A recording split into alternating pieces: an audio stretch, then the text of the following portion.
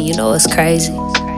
I've struggled so long to accept all of me, the wholeness of me. Yeah. And I'm out here trying to shift and change and be somebody that I'm not. Meanwhile, God, you see me the whole time.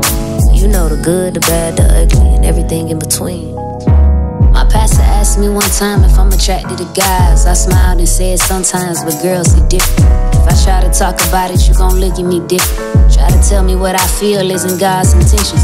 He was quiet for a minute, and he said, it's okay. You keep praying, serving God, and these feelings will go away. 8 years later, and ain't nothing really changed. I just learned to suppress and bottle up all my shame. But that's the name of the game, right? Long as you don't talk about it, we'll keep handing you this mic.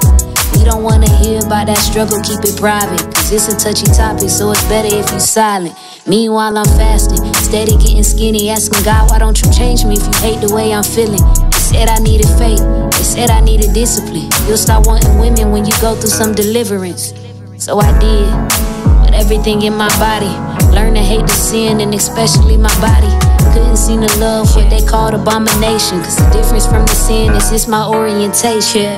Like, have you ever wondered why we try to kill ourselves? Because you tell us God hates a part of who we are. And when you really love God and you don't wanna hurt him, look, you do anything it takes to remove his scars. Even if it means slitting wrists or popping pills. Cause you preach to us that death is the only way to live. And then you take these scriptures and you throw it in our face just to say that God loves you and it's gonna be okay. But I know what you gon' say. You gon' blame it on me.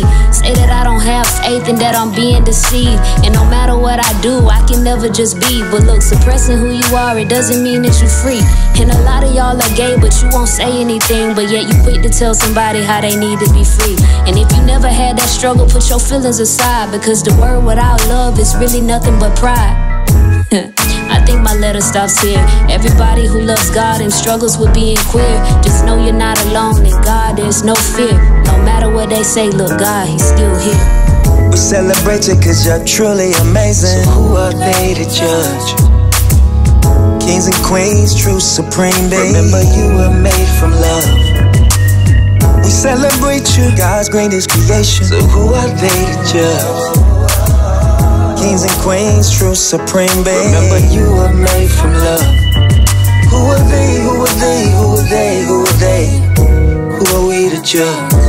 You were made, you were made, you were made, you were made. You were made from love.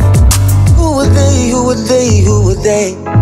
Remember, you were made from love. Don't you never forget, don't you never forget. You were made from love. Don't you never forget. Cause who were they to judge? Who were they to judge? You were made from love. So who are they to judge? You were made from love. You were made, you were made, yeah. Don't you know? You were made from love. You were made, you were made from love. You were made, you were made, you were made, you were made, yeah. Hey, so who are they? Who are they to judge? You were made from love. Celebrate. So who are we to judge? You were made from love. Appreciate you. You were made, you were made, you were made, yeah.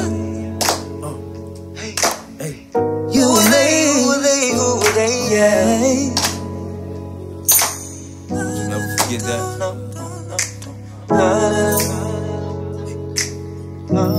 See, I finally know I found someone who loves me.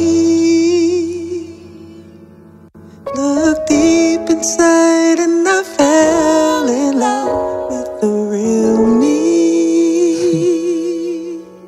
Wow, I used to hate myself. Now I love me so much that I date myself. I underestimate myself. I thought real love meant I had to change myself, you know? But God showed me the real me. And loving myself is what healed me. I used to think loving me was hard, so I hated myself to the point I tried to kill me. And that's what really kills me. Cause I learned it from the pulpit. The same ones who taught me about religion were the same ones who showed me the reason I should lose it. But God made something beautiful. And I embody that daily. and less about trying to be perfect, and more about embracing the way that God made me. See, real love has safety, and you ain't gotta be perfect. Yeah, and everybody won't love you, but even if they don't, it doesn't mean that you're worthless. See, some people, they'll never get it, but it doesn't mean you ain't got it. See, gotta lift somebody up in front of the same people who knew they should've never dropped you. So hug yourself, give yourself grace, and love yourself. Yeah, hug yourself, give yourself grace, and love yourself, you know?